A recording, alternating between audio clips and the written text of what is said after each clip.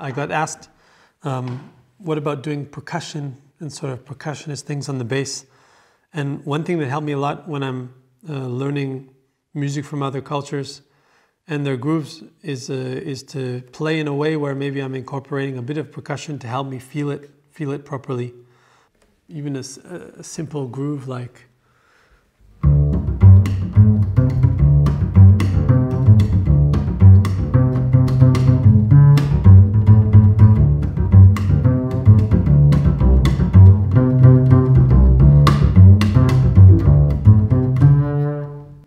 the little clicks in between help me to feel maybe the groove in the way that I want to feel it. And then if I feel it differently, they'll arrive in different places. And it has a nice sort of effect with the bass. If I'm playing with a drummer, I try sort of unconsciously start to do the clicks along with something that the drummer is playing. Whether it's the backbeat or something, it'll naturally find something that clicks and helps me to lock in to how my bass line interweaves with what the drums are playing. And that's really important, since the drums and the bass is really, it's a marriage.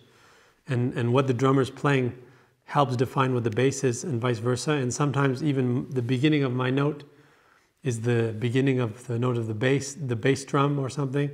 Or another part of the drums is the beginning of my note. And so it's very interrelated.